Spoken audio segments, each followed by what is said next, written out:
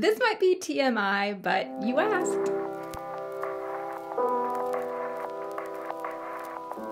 Hey folks, it's Mary, aka MercyTriumphs, and this is Slow Crochet. Today I am answering the questions that I asked you to ask me in celebration of hitting some YouTube milestones. So these questions come from the comment box of that podcasty episode.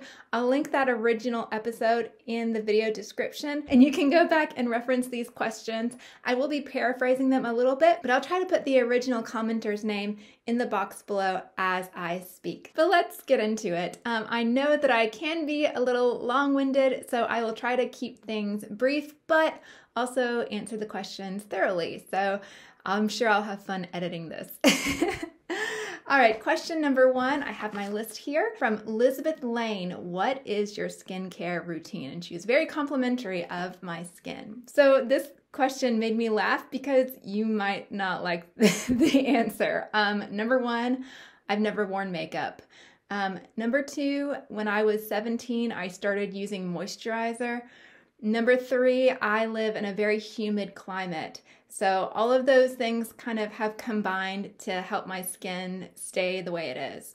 In terms of actual skincare, 3 or 4 times a week, I will do just a basic straight out of the box baking soda as a scrub.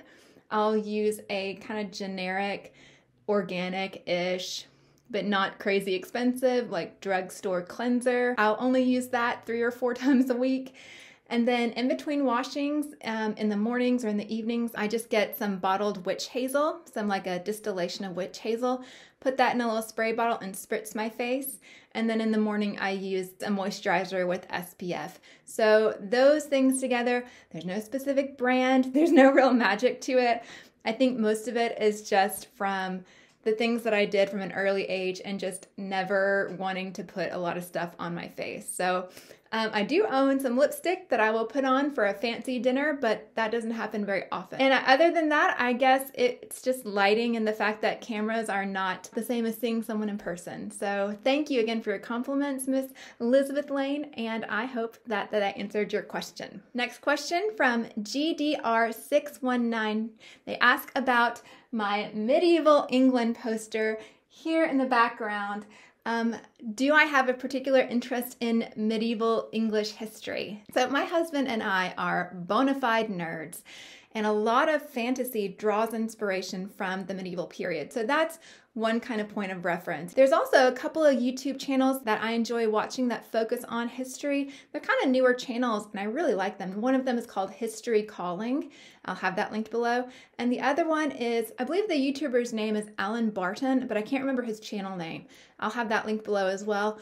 Both of these kind of focus on different parts of history, but a lot of it is British history. Miss Helen over at the Mousy Makes podcast, I think also does a wonderful job of showing just the things that she's interested in. She and her husband will go on different camper van trips, and they'll always take in whatever kind of historical sites there are. So I love watching that and learning from that and experiencing that through her eyes as well. 2 other things related specifically to the medieval period. Number one, when I was at university, I did take an art history class that was part of another degree that I was working on, but it was art history focusing on the Middle Ages. And so that is one of the things that really introduced me not only to things like the Book of Kells, but also to the Lindisfarne Gospels. And it was a time in history where the church was the center of culture, the center of art. And so you have these artists that may not ever be known, but their work continues because they did it to bring glory to God. That really resonates with me and my philosophy of why I crochet, maybe theology of why I crochet even. All right, the other component is that before the Civil War in the United States, different populations settled different parts of the United States. And so there's a book by Dr. Grady McWhiney, and it's called Cracker Culture, which is Celtic Folkways in the Old South. And that is a book that I read, and it seems really compelling. He uses a lot of primary sources in talking about how the South, which is where I live, was populated by a lot of Celtic peoples. So you're Scots, you're Irish, you're Welsh, and how a lot of that culture was maintained in the South. And then he goes on to make somewhat of a point that a big component of the Civil War was a culture war, because the North was settled more from the English, the Dutch, the German, those kind of different civilizations. And so when the Civil War came up, it was almost another iteration of the English trying to take over the Scots, for example. So because of that, it kind of plays into this medieval history, which is why I have it represented on the map behind me. There you go. That was definitely TMI. All right, my friend Miss Jana K over at Flourish Faith Fiber. She asks, have I always lived in Tennessee and do I homeschool my kids? Answer is yes and yes, except for several months that I was in England. I think it has to be about 8 generations or more of Tennesseans. But yes, definitely a Tennessean my whole life. Absolutely love this state. It is gorgeous. And yes, I do homeschool my children. It wasn't something I ever really intended to do, but I do have a background in education, and my children were starting to enter into school age around the pandemic. And so I realized they're probably going to be home most of the year anyway, because every time you just cough or sneeze, it's like, you're home for 2 weeks. So I thought, let's just be consistent and homeschool. And that's how I kind of fell into it. I'm a little bit of a reluctant homeschooler, but I see so much value in what I'm able to do, and I wouldn't trade it for anything. So it's definitely not easy. A lot of times not fun, but there's a lot of joy in homeschooling because I know it's what I'm meant to be doing in this season. Cassandra from Craftably Ever After asked, if I had to move to another country, which country would that be and why? I love that Cassandra asked this question because it seems like it would be something that really hits home for her. She and her family are living abroad right now. This took a little bit of thought. My first thought was New Zealand, but then we have friends from New Zealand and they say that it's way too hot here. So I thought, probably would be a bit too cold for me. I also thought about England or anywhere in the UK, maybe Scotland. But then I thought, that's probably also too cold. And then I thought, okay, we gotta go with Japan. What I love about Japan, well, many things. Obviously food, culture, history, natural beauty, the climate. I don't mind getting sweaty hot. And I understand that the summers can be quite hot in Japan. It's also the land that invented amigurumi. It's also the home of Noro yarn and the concept of taking something old and honoring it and not worrying about it being fresh and new and perfect, but that things tell a story with age and you can honor that. So love a lot of those different philosophies. But beyond that, recently I've just been growing in compassion for people in Japan. Number one, just looking at the international birth rates and understanding that Japan's population has been declining because of birth rates. So, you know, it would be very sad for such a beautiful culture to be lost. Another component is really how the Japanese culture kind of parallels in some ways the culture of the South before and after war. So as I understand it, and I am no expert by any means, but as I understand it, it's a collectivistic culture. It's about clans. It's about honor. There's a beautiful kind of warrior mentality there. And there's a lot of pride in that. And after World War II, a lot of that had to go away. And so there's been this cultural shift and this wrestling with identity that I think parallels what happened in the South after the Civil War. We had this kind of Celtic culture that is tribal and collectivistic and not even very focused on material goods as much as it is about enjoying life. It's also a very honor-driven culture, and there's a lot of kind of warrior mentality, a lot of kind of dueling and things of that nature. But in Reconstruction, a lot of folks from the North came down and it was almost like a forced acculturation. And I think that that has happened to a degree in Japan since after World War II. A lot of their rights in terms of standing armies and things of that nature were dissipated. And then they've had to adapt and overcome and kind of create a new cultural identity. That parallel really tugs at my heartstrings.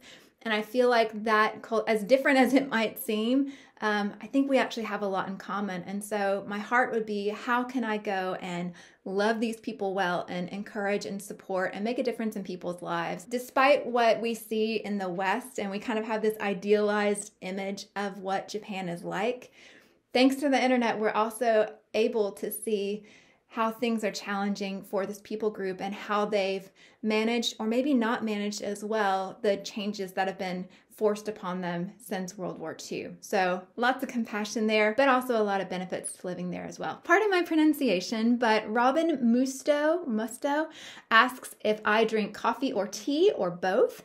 Do I have any pets? And do I meditate or do yoga? So I love coffee, but I cannot handle it. It makes me super jittery. So for the last several years, I will have a cup of Earl Grey tea in the morning, nothing in it, just straight up tea.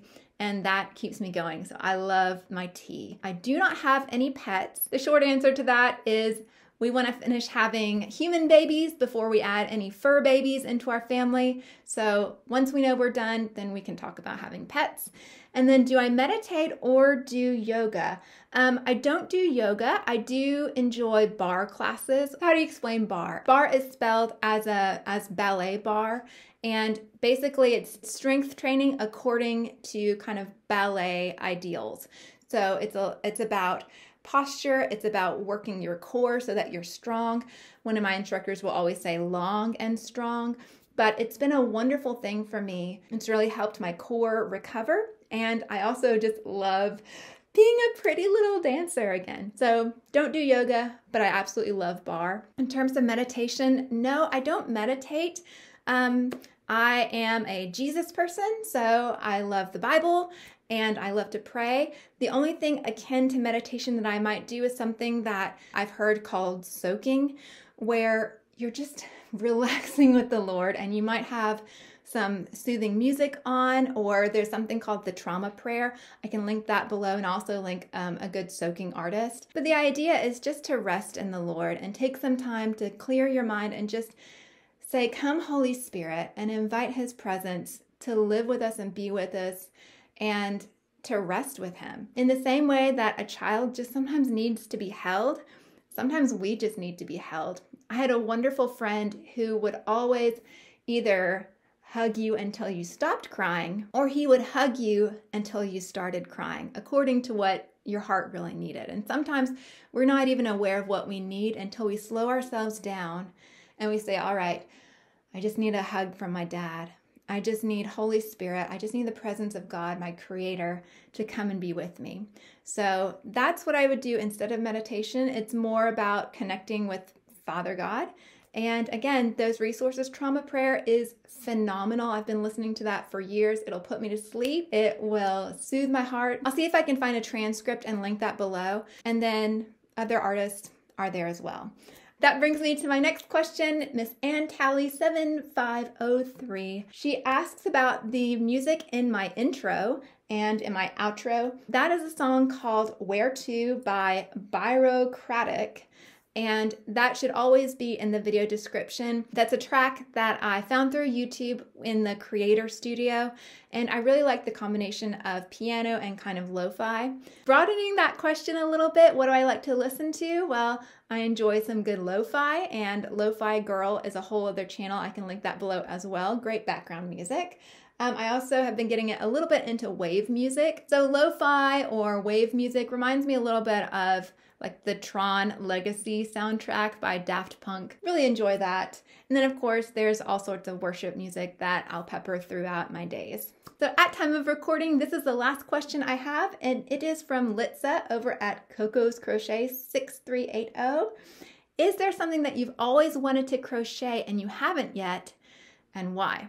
This one took me a little bit of thinking. I went through my Ravelry stack, my queue, my favorites, and I realized actually there's nothing that I really want to do that I haven't in crochet. And then I realized, oh wait, I have always wanted to make a knit hat. I want to do it on circular needles. I want to do it from the bottom up, and I want to do the decreases up into the middle. And why haven't I done it? Because I just can't be bothered to learn right now. I even have the yarn picked out. There's your Japanese influence, the Noro yarn. This is Miyabi, which is a wool and cashmere blend. Gorgeous, gorgeous yarn. And I thought this would be perfect for a knit hat. I think I even have the needles up there too. I do know how to knit.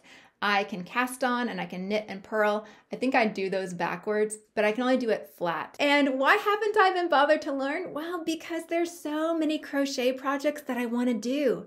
And the learning curve on those is not as intense as this one is. And so, at least in my mind. So until I kind of run out of Crojo, I think I'm gonna set the knitting aside, but I know it's there for me to pick up eventually. Maybe when I have a little bit of breathing space in life, which whenever that can be, right? We're so good at filling up our schedules, but it is there. And Litza, that is my answer to your question, which is not really your question, but that's okay. If you're watching this on the day that I think you are, but I'm actually having a yarny adventure right now, so I'm having to record early. But at time of recording, that's all the questions I have. If I have any others, I will answer them in the comments of this video below. So thank you to everyone who has been so wonderful and encouraging and supportive. Thank you for listening to me ramble.